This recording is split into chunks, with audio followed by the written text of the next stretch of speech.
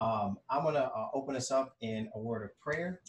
And what I'll do is just to help everybody to hear everybody well, I'll mute everybody right now. And then when we get to the end, I'll open it up. And then if you got questions and stuff like that, you can, we'll have a question answer time and all that good stuff. So let me always open us up in prayer and then we'll get started. So let me pray. Lord, thank you so much for an opportunity to come virtually to learn and grow. I pray that you would bless this time. I pray that you would help us. I pray that you would even touch the technology. We know it's not always the most reliable thing, Lord, but we thank you that this is a great tool that we can use in this moment to continue to study your word. Father, I pray for those who are hurting right now. I pray for those who are sick that you would heal their bodies. Lord, we give you thanks and we give you praise. It's in Jesus' name. Amen. All right, everybody. So we're going to be, for the next several weeks, we're going to be studying and going through the book of First Corinthians. It's a great book to walk through, especially in this time of really unrest, or even like within the local church as well. You see so many different things going on. And so we're going to explore this book. I think it's going to be very helpful to you. Tonight, we're going to do a little background study on the book and go through it and really see some of the highlights of why we're studying this book, and also too to give us a deeper understanding of why it's so important to really study a book like First Corinthians. And so I'm going to talk for a few minutes. If you want to take notes, all that good stuff, that'd be good. If you're watching live, I'm going to share my screen so you can actually see the notes, some of the notes I have on screen. I'm going to try to do double duty of going through the PowerPoint presentation as well as my notes in front of me. And so hopefully I can keep them both on the same lens that I don't mess up too much. And so we're going to do some historical context, some historical background, and then we're going to look at some of the biblical texts of First Corinthians and explore that way. So I'm going to share my screen for those of you guys who are watching, and then you can see my screen. Let's see this. All right, let me see if I can make this big and still see you guys as well. Let's see how this works. Hold on 1 second.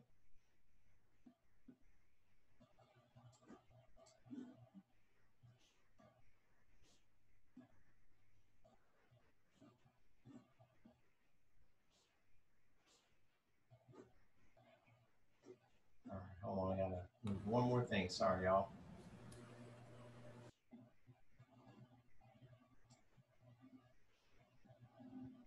All right, I may have to do it like that. For whatever reason, my computer is like acting crazy. So hopefully you can see everything, and I'll just go through the slides like that. All right, so today we're going to be talking about the church that belongs to Jesus. We're going to look at 1 Corinthians 1 through 9. And the scripture that we're going to look at says this. It says, Paul called an apostle of Christ Jesus by God's will, and Sosthenes, our brother, to the church of God at Corinth, to those sanctified in Christ Jesus, called as saints, with all those in every place who call on the name of Jesus Christ our Lord, both to their Lord and ours. Grace to you and peace from God our Father and the Lord Jesus Christ. I always thank my God for you because of the grace of God given to you in Christ Jesus, that you were enriched in him in every way, in all speech and all knowledge. In this way, the testimony about Christ was confirmed among you, so that you do not lack any spiritual gift as you eagerly await for the revelation of our Lord Jesus Christ. He will also strengthen you to the end, so that you will be blameless in the day of our Lord Jesus Christ. God is faithful. You are called by him unto fellowship with the Lord, with Jesus Christ our Lord. So as we look at the historical context of the Corinthian church, or even Corinth, which we're going to look at first, this was a church that was riddled with all sorts of problems, but they were filled with believers. These were followers of Christ. They just had a lot of issues going on, and Paul sought to deal with the issues that they were facing. A lot of the biggest problem that they were facing is that they were in a context where they were almost being forced to hold on to their old way of life instead of clinging to Christ. And so Corinth and New Orleans, they had a lot in common. They were port cities. They were diverse in culture. You had a lot of religious pluralism. We're going to talk about that some too. In Corinth, there was an elevated part of the city that had a shrine to the Greek god Aphrodite. In fact, if you see on your screen there, you can see these are ruins in Corinth of a temple to Aphrodite. And then, of course, you can see here the goddess Aphrodite, which they worshipped as well. So the Greek god Apollos, Aphrodite, they had temples there, and they would worship these idols. And this was a huge business within the city of Corinth. So the temple had prostitutes that would come down and position the men or proposition the men to sleep with them. So they had all this stuff going on there.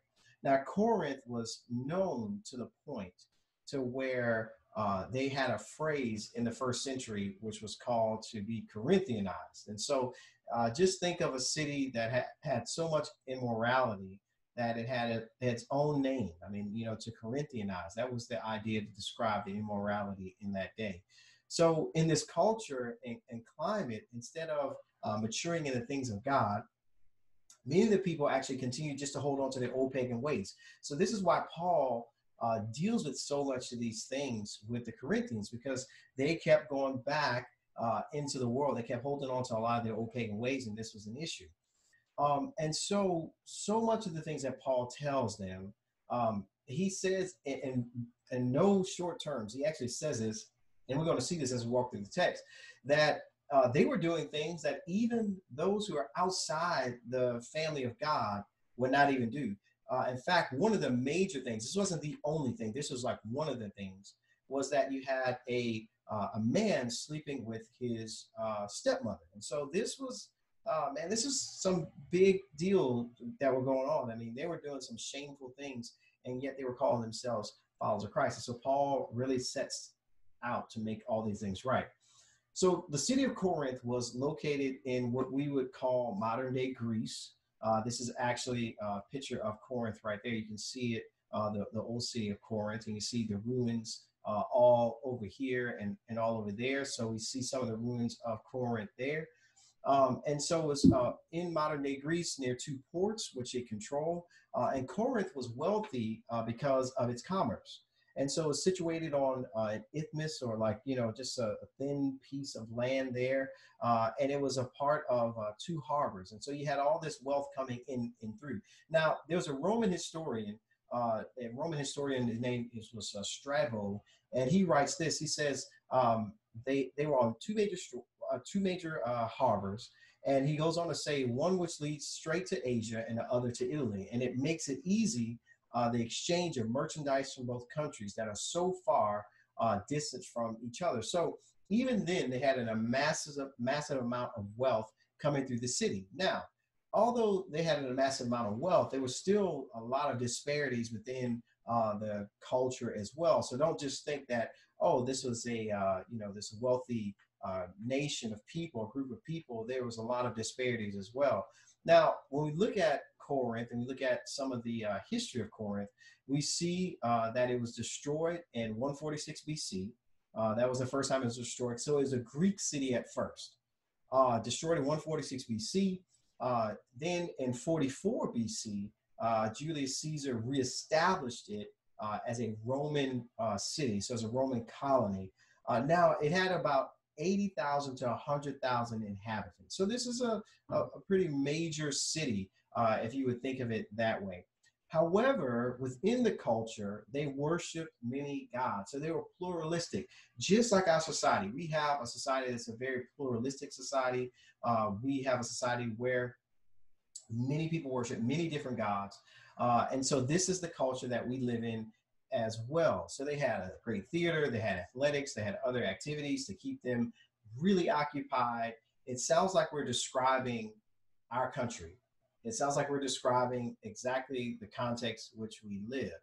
Now, in the ancient world, many people worshiped multiple deities. So even in Judaism, this idea of a monotheistic God, like one God, was foreign because people saw that as awkward. They saw that as, something that didn't fit with the current cultural system. So people worship many gods.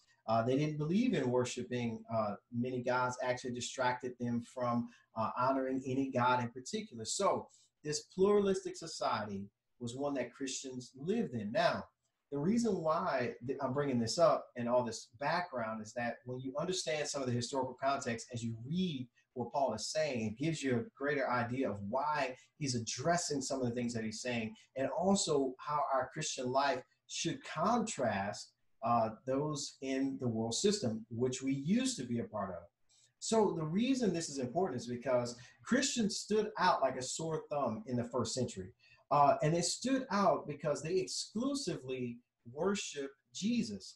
Now, according to Justin Martyr, who was another historian, and we get a lot of, you can read a lot of his writings. Justin Martyr stated that Christians were branded as atheists.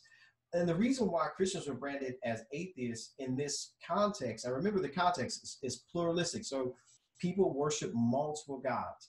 Christians were branded as atheists is because they had no temple, they had no sacrifices that they were doing, they had no purity laws. I mean, like the Jews, they had no Sabbath laws. And now they're saying, hey, we're worshiping Christ. We're worshiping, Christ who's above all, who is risen from the dead. And he was crucified, and now he's alive, and he performed miracles.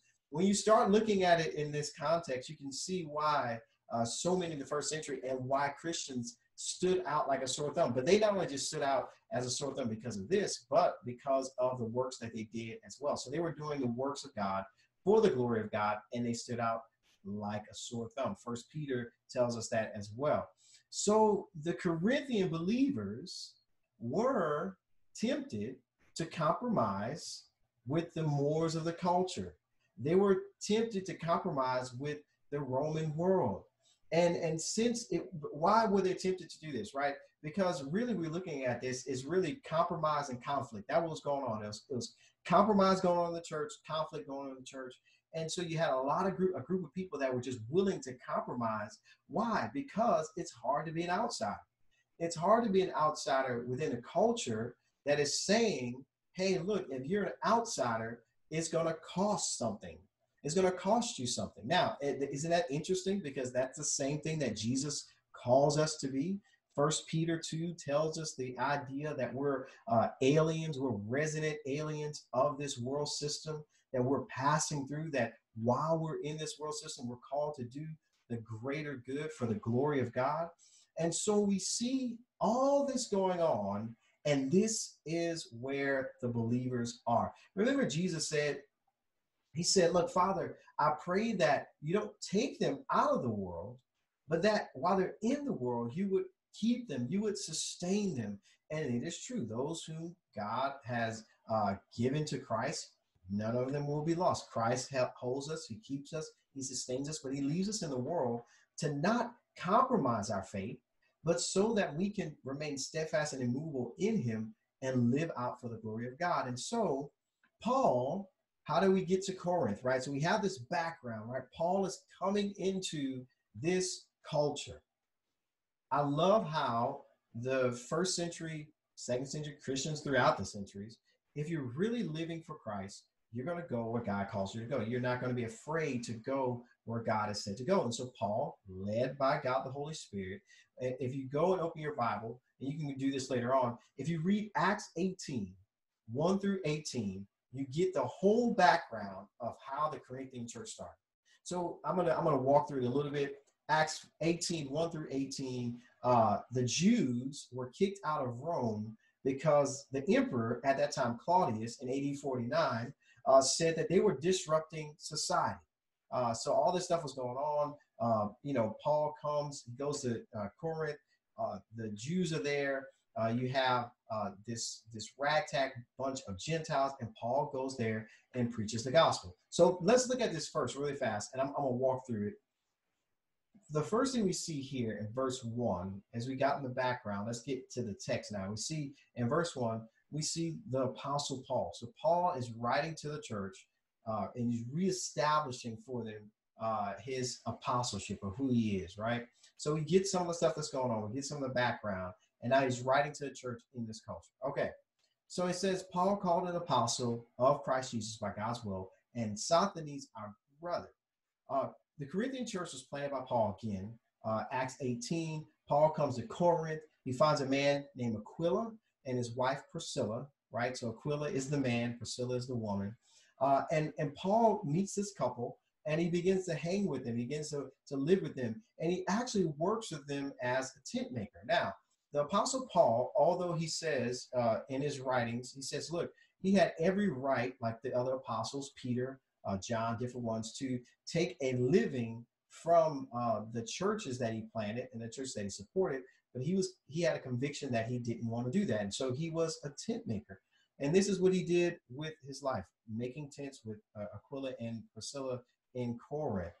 And as custom, Paul would often go to the synagogue and talk to the Jews about Jesus as the Messiah. So this was Paul's commonplace. He'd go into a city, he'll have probably some companions with him, and he begins to go into the synagogue and proclaim Jesus Christ, him crucified.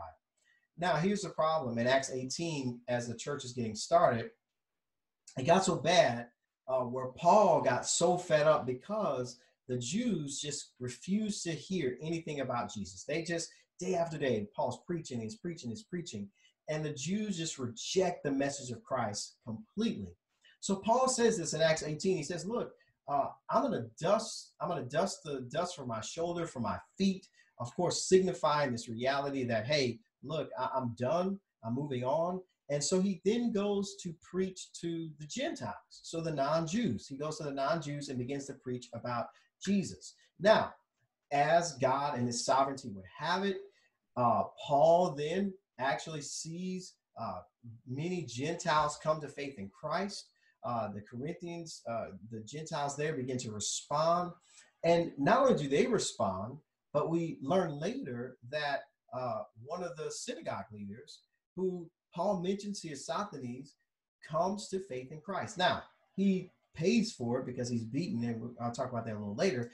But Paul then spends an entire year preaching the gospel at Corinth, a whole year, just pouring into the people, preaching the gospel, continually helping them to grow in their faith, to know more about Christ. And Paul was called as an apostle. He was called by Jesus. We see the calling of Paul. You can go back to Acts and see that, to reach the Gentiles with the gospel. This was his purpose. Now, Paul loved the Jewish people. He cared for the Jewish people, yet God, in his rich mercy and providence, called him to reach the Gentiles. Now, Paul was an apostle. An apostle simply is this. It's just a sent one. That's all it is. It's a sent one. And so Paul was sent by Jesus. Now, Paul is called an apostle, not just because he was a sent one, but Paul was called an apostle for the reality that he saw personally Jesus with his eyes. So the truth is, those who actually continue to hold to this idea that they are apostles today, in the sense like Paul and John and Peter were, are definitely mistaken, because really one of the major marks of being an apostle was to be, number one, to see Jesus face to face, to be called by him in that way. And so Paul was indeed an apostle. I guess you would say apostle with a big A. So he's called by Jesus, goes to reach the Gentiles. He's in Corinth. And notice he starts his letter writing to introduce himself as an apostle of the Lord. So Paul then exerts his authority in this letter to the church that they would take heart about what he was going to share with them. Now, he wants them to take heart because he loves them. Now think about this. Paul spends an entire year there. So he's not writing as somebody who doesn't care about the people. He's writing as someone who immensely cares about the people and who immensely wants to see the people of God mature in the faith, to know more about Christ, to not go the way of the world. So Paul loves the people. And that's how you know somebody loves you, is when they teach you and point you to the truth, right? They may not do all the things that you want them to do, but are they pointing you to the truth of Christ? And this is what Paul did. So Paul then exerts his authority. He exerts his authority in this letter to the church that they would take heart. And I love this. Paul then includes his brother Sosthenes. And Sosthenes was the Jewish synagogue leader that came to faith in Christ, and he was beaten up for it. And so we see this brother now whose life has been transformed, and now he's rolling with Paul. He's living and doing ministry and doing life with Paul to the glory of God. Now, as we get into the text, we see verse 2 talks about this idea of being set apart. Okay, being set apart. Again, it says this, to the church of God at Corinth, to those sanctified in Christ Jesus, called as saints, with all those in every place who call on the name of Jesus Christ our Lord, both their Lord and ours. Before getting into many of the issues the church has, which they did, they had a lot of issues. I love how Paul, under the inspiration of the Holy Spirit, he reminds the church who they really are. He says, look, don't forget who you are. You are those who are sanctified or set apart.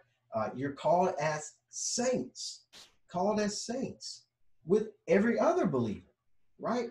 Every other believer. And even for us, we can use reminders like this often. We can use reminders like this on a daily basis. This is a reminder of not only whose we are, but who he's called us to be. Notice he doesn't use language that says, hey, you're becoming saints, or one day you'll be saints. No, you're called as saints. You're set apart in Christ Jesus. These are realities of who we are in Christ. And why are we this? It's because of the finished work of Christ.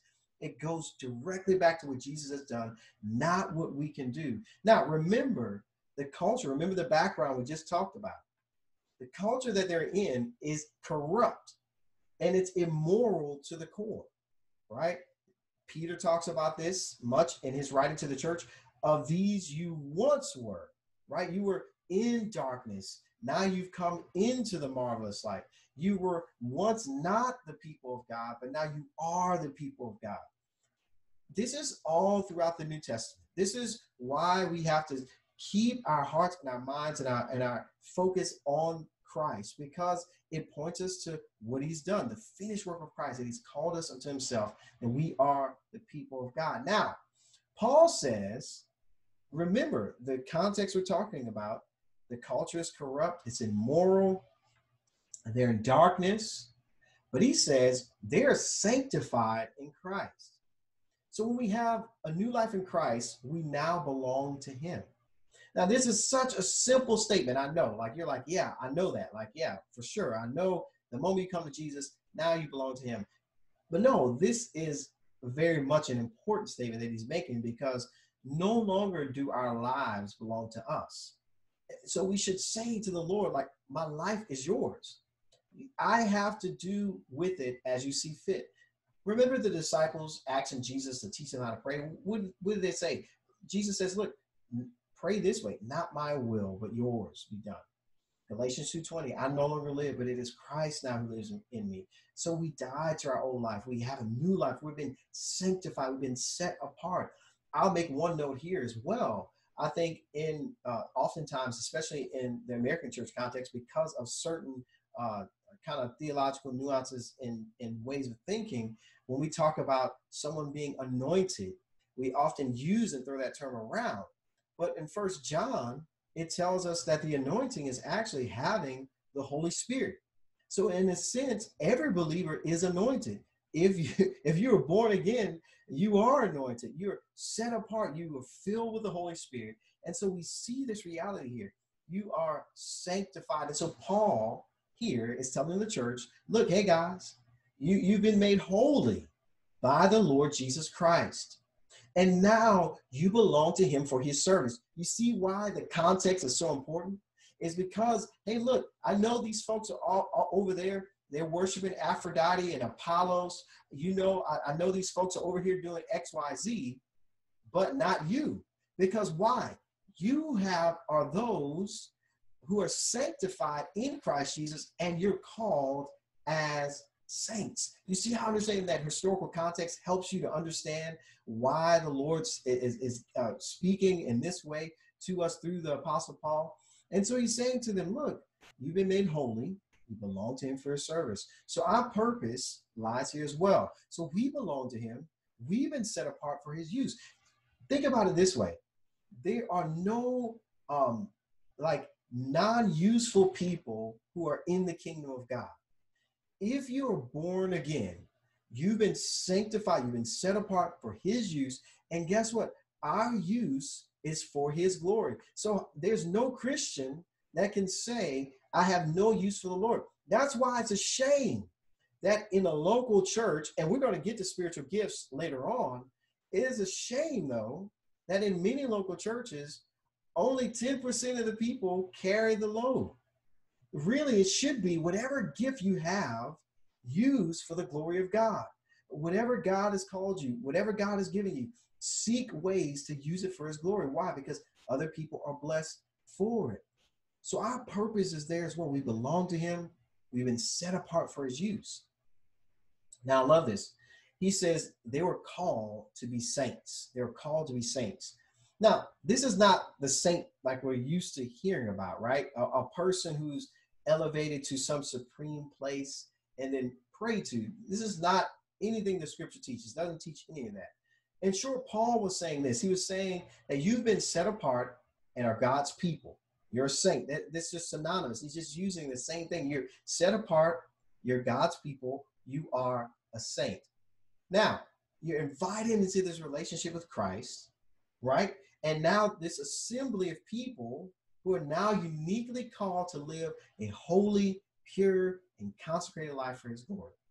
That's the ecclesia, or the church. This is what it is. It's the called out ones. This is why we have to remember, especially in the context we live in, that we are indeed the called out ones. We're the ecclesia. We're the assembly. We're the called out ones. We've been called out from the darkness into the light. Now, when we understand theology as well, theology proper, we understand that according to Ephesians 2, none of us can boast about being called out because we couldn't call our own selves out. It was God's grace and his mercy. So we humble ourselves and we say, Lord, thank you for calling us now into your family. Thank you for calling us saints who are going to who will live holy, pure, and consecrated lives for your glory. Now, it goes on to say right there, it says, look, you're sanctified in Christ, called as saints with all those in every place who call on the name of the Lord Jesus Christ. So we're called together with all those other saints. We're called together with every other person who's calling on the name of the Lord Jesus Christ. Is it any wonder that the devil, the evil one, tries to come in and make a church disunified? Part of the problem in the Corinthian church. And we're going to read about it later on as we go on in this study in the next coming weeks, is that this church was greatly divided. Some were choosing Paul, some were choosing Apollos, some were choosing this one, some would say, I'm following Jesus. They were greatly divided, but yet we're called to be one in Christ because we're called to one Lord, one faith, one baptism.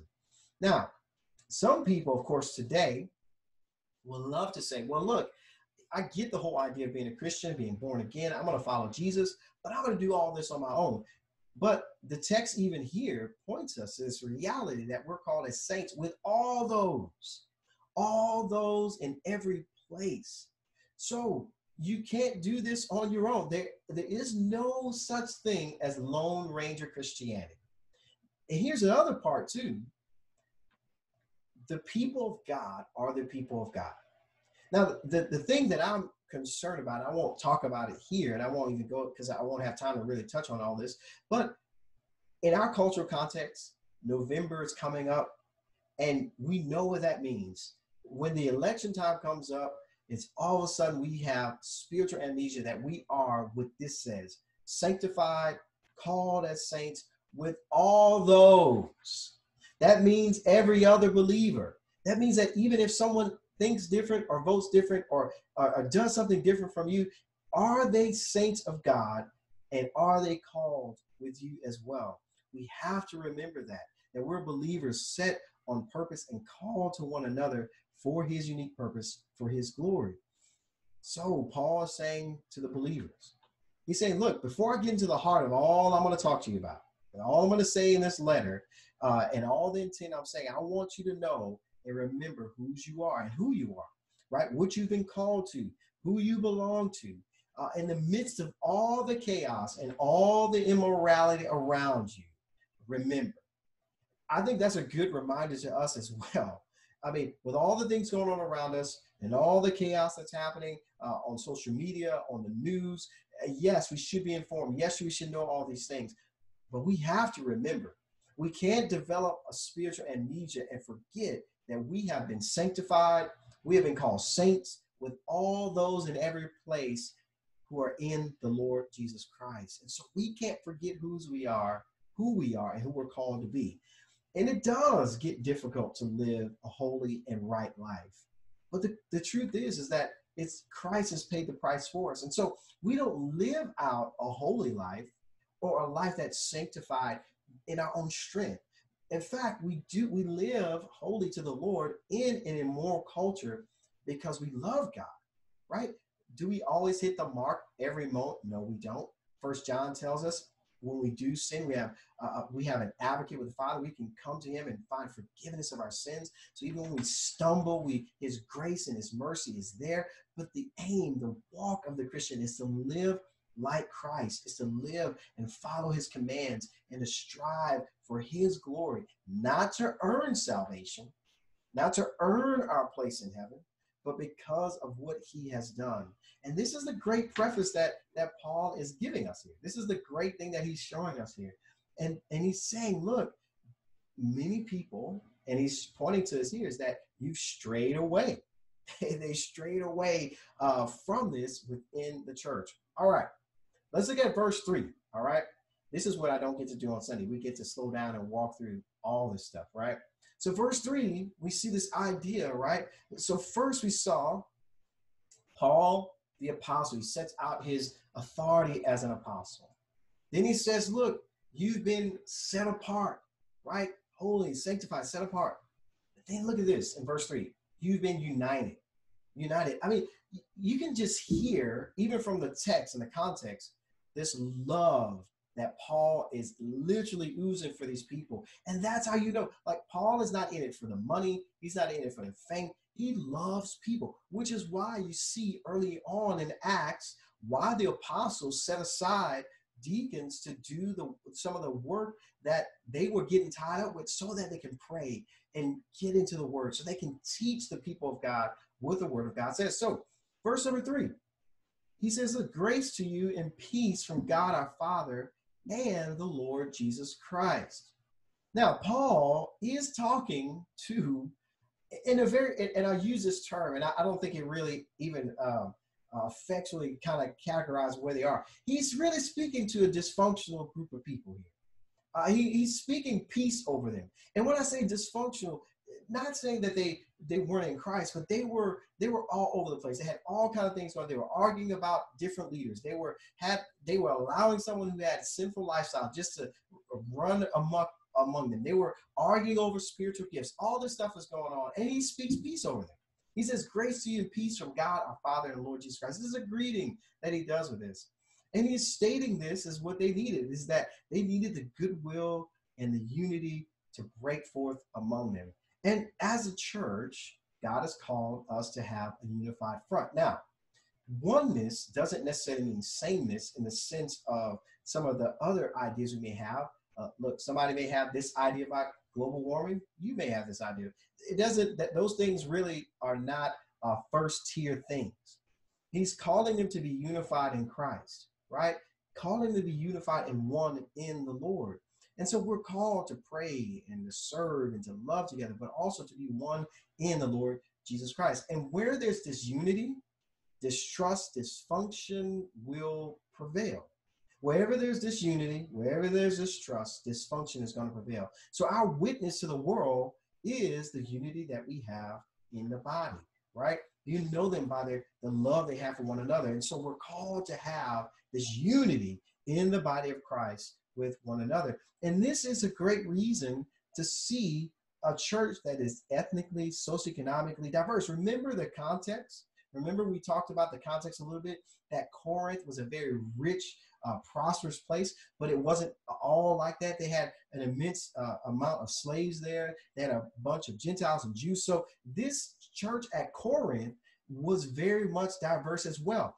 You had Jews, Gentiles, those who had much, those who had little.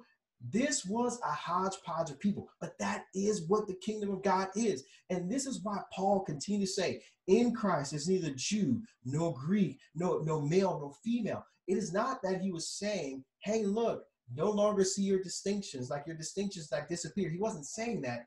But what he's saying is that, look, those things now pale in comparison to being one in Christ. And so we are one in Christ and we walk that out together. And so this church was uniquely diverse.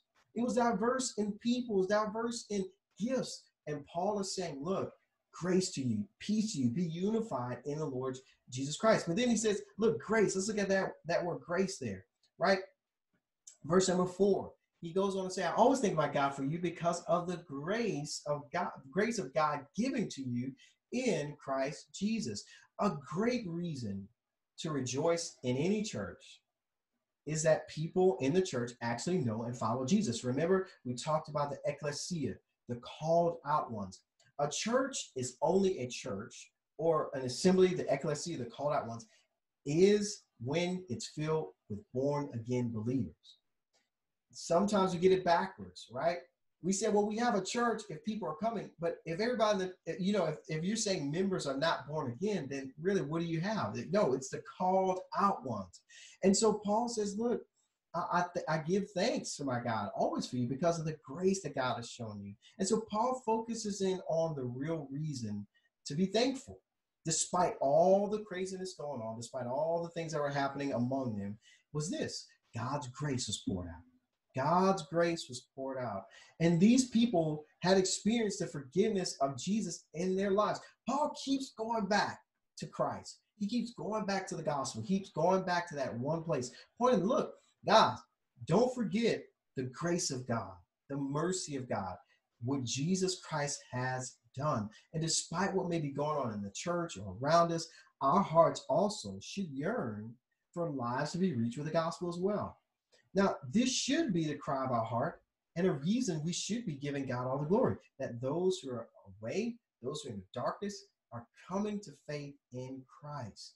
And this is what Paul is saying. Look, I give thanks to God for you because you have now experienced the grace of God. You've now experienced the mercy of God. You've experienced now Jesus Christ and what he's done in the finished work on the cross. Now, think of this in this way. Remember, we're going back to the historical context here we talked about earlier. Paul labored there in Corinth for an entire year. Now, he labored for an entire year, and now he writes back with his brother in the faith, Sosthenes, who was the synagogue leader, who's been set free, and he's writing to those who now belong to Jesus. I mean, this is a labor of love that we're really pointing to. They've been shown the grace of God. And here's the thing. I was on a phone call today with the Ethics and Religious Liberty Council. I'm a part of the leadership team with Dr. Russell Moore. And he was sharing a story today about 7 years ago when he was placed into the position of the president of the ERLC.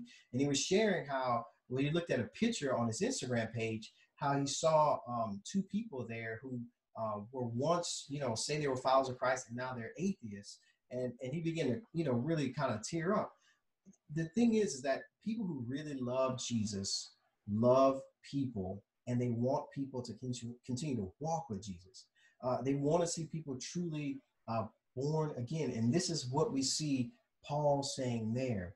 And I think that should be our story as well, especially in the climate and the time we find ourselves in, is that, Lord, help us to be a people that give thanks because of the grace of God given to people and shown to people. Let that be us, that we're the people who are pouring and pointing people to the grace and mercy of God.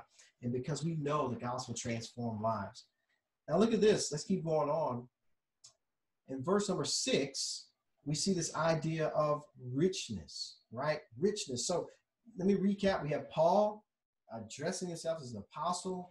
We talked to them about being set apart. We talked about them being united. We said, man, they've been shown the grace of God. And now he's talking about the richness of Christ. And look what it says. It says that you were enriched in him in every way, in all speech and all knowledge. In this way, the testimony about Christ was confirmed among you, so that you do not lack any spiritual gift as you eagerly wait for the revelation of our Lord Jesus Christ. So in Jesus, We not only receive the future promises, but the present realities. We receive the present realities right now. We receive spiritual gifts and all these things. We receive wisdom and knowledge. And this is what Paul is talking about. He tells them, look, you weren't lacking or not, they're not lacking in any gift, right? They were rich, as one pastor put it, in preachers, or the preaching of the word. They were rich in knowledge and understanding of it. Remember the context there? Corinth, rich port city, that many things coming in. You have the temple of Aphrodite and Apollos there. You have all these things around them. And Paul brings them back to remember, look, I know what you see, but what you see out there in the world system pales in comparison to what you have in Jesus Christ. They had the word of God. And guess what? He wanted them to respond accordingly to that instead of what they were seeing on the outside. They were so much enriched by Christ that they had gifts prevalent in the church. Wisdom, great understanding of the mysteries of God. It's like this. Imagine having all you need right here, but yet you keep saying the grass is greener on the other side. This is what was happening in the church. They were so enamored by the culture that was outside, and they were saying, well, look, the grass must be greener that way. And Paul saying, no, you have been enriched in Christ. There's nothing that they can offer you out there. Jesus himself says, look, I'll never leave you, nor I'll forsake you, right? I'm there with you, right? He's promised to be with us. Proverbs 10:22 says this, the blessing of the Lord makes rich and adds no sorrow with it. And so Jesus gives us all we need. So there is no need to return back to the world. This is why I started off with that rich historical context, because you see why Paul keeps kind of hitting on this point over and over again. Why? They were once in darkness. Now they've come to the light. The world in itself offers only this: sorrow, pain, temporary hope, pleasure, and temporary peace. Christ gives joy, hope, and this hope is everlasting.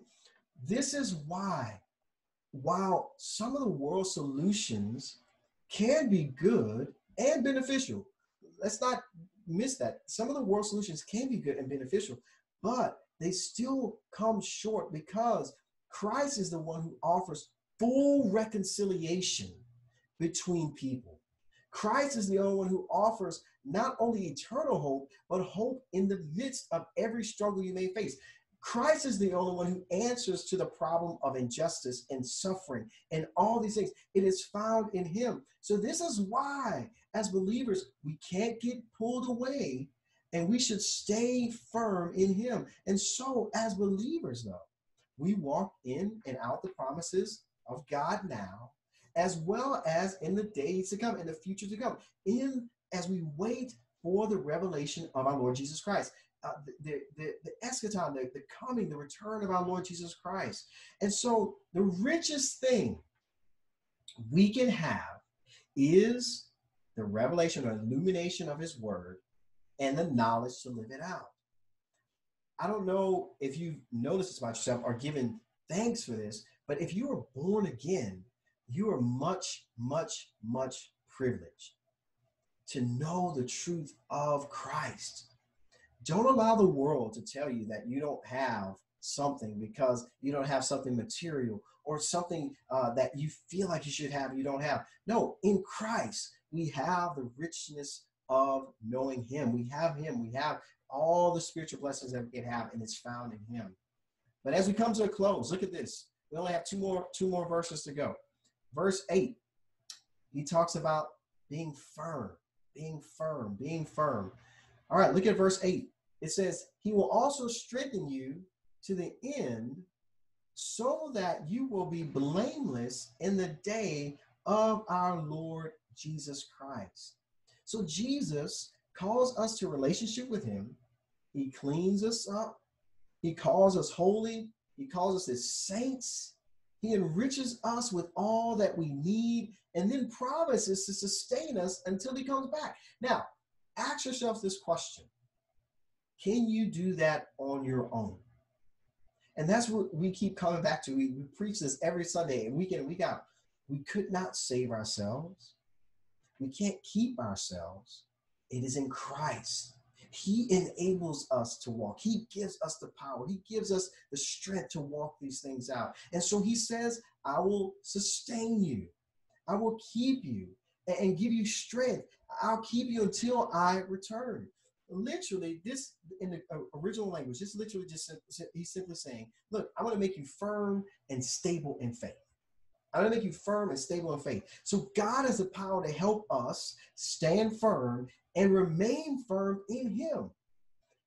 Many Christians, though, struggle with this because they feel like, oh, okay, I don't feel like a saint. I don't feel as if I'm forgiven, but we're not led by our feelings. We're led by our faith. And remember, faith is simply, biblical faith is simply trusting in Christ. It is just trusting in what he's done and the finished work of the cross. We're looking to him. And so we're living out our daily walk. We're living out our daily life in sole dependence on him, not us. So he has the power to keep us, to sustain us until he returns, or till we meet him face to face. In other words, the assurance of the believer is not that, as John Piper says it, it's not that God will save him if he stops believing, but that God will keep him believing. That's good news. God sustains us and keeps us going. He holds us and gives us that strength. So we're not saying, look, God, let me muster this up. No, if we trusted Jesus to save us from our sin, then we're going to trust him to keep us and walk with us. This is the good news that we have in Christ. So don't fall back into trying to earn your way to heaven or working, say, oh man, I'm working to try to earn something from God. No, we do good works because we have been forgiven. And so Paul is telling them this. So we are called to live and love God with all our heart, our soul, mind, and strength. We're called to live and please him for his glory. And so in Christ, we are one in him. And here's how he ends it, all right? And then I'll open it up for questions and everything after this, right? So we're called to rest in the finished work. And he's powerful enough to redeem us. He's powerful enough to keep us. But he closes it this way, as we're going to stop here for this part of the study. We are called. We're called. All right, let me look back over it again. Remember, we're set apart, united. We have the grace of God. We have the richness of Christ. He keeps us firm. And now we see we are called. Verse number 9, God is faithful. You are called by him into fellowship with his son, Jesus Christ, our Lord. Jesus Christ, our Lord. Now, God the Father has no second-class children in Christ. You belong to him, all right? There is no hierarchy in the family of God. There's not like, hey, here's pastors, here's other people, here's, this one and that one. No, there's a coming day when Jesus will return that he will present us faultless before the throne of God. And he is faithful to those whom he has called, to those who are his. So I love this. One pastor said it this way: God takes his paternity seriously. So those who are his, he knows who are his. Those who are his, he is called before the foundation of the world to himself, not based on anything we could do, not based on anything we could muster up, but by his grace and by his mercy. And the promise is that we'll be just like him and be with him forever. We have to understand that God is faithful. The one who began a good work in us is the one who will finish the work in us. And his word will accomplish what it's set out to do. Now, he was faithful to send his son. If he was faithful to send his son, he is faithful to keep us in his son. And so God is faithful. We were called by him into fellowship with his son. Think of it this way. In Matthew, it says this. Jesus tells his disciples very plainly. He says, look, you didn't choose me, right? I chose you. I chose you. Why do we love him? Because he first loved us. This is the beautiful news that we have in Christ. Philippians 1:6, last verse. And I'm sure of this, that he who began a good work in you will bring it to completion at the day of Christ Jesus, or at the day of Jesus Christ. All right, we're going to end there for now. So we're going to pick up next week, looking at more of this. But right now, I want to open it up for any questions, comments, or anything like that, and the last moments we have together. Prayerfully, this was helpful for you as we start off on a study of 1 Corinthians. So if you have questions, you can open up your mic and then ask away.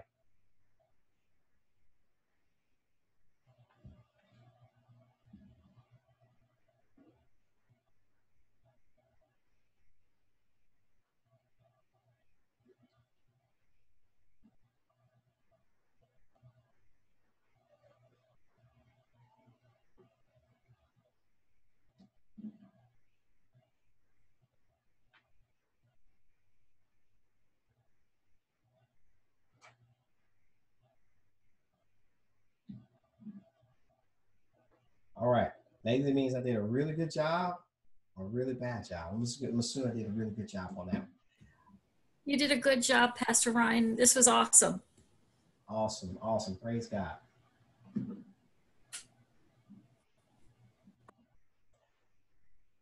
All right. Well, next week, we will pick back up with our study in 1 Corinthians. If you missed the first part of this, do not fret. I did record it, and so I'll upload it to a YouTube page in the next few minutes, and I'll upload it for the next few minutes. And so I'll have all the, you'll see the slides and everything like that on there. If you missed some of the historical context and everything like that, that'll be up there. But hopefully you can join me next week.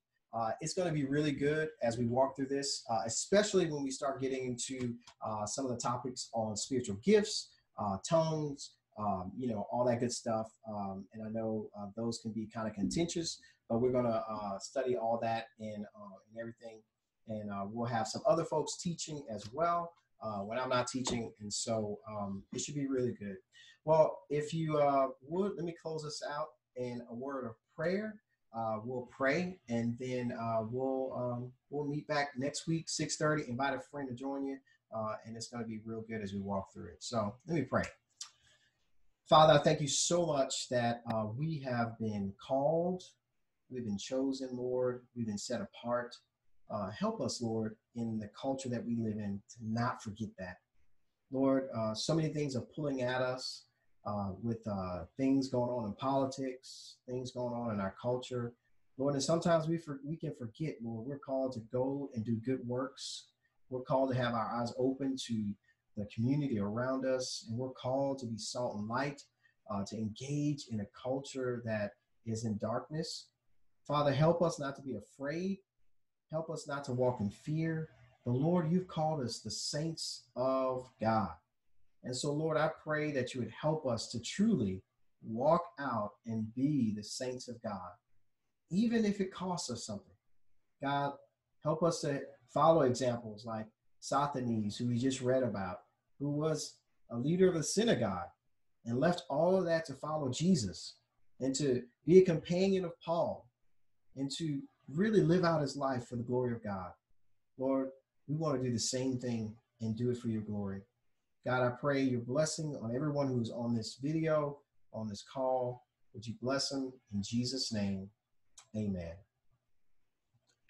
All right, everybody. Well, like I said, I'll upload this to YouTube, and hopefully we see you either online or we'll see you back next week for our continue on in Corinthians. So see you Sunday online or in person.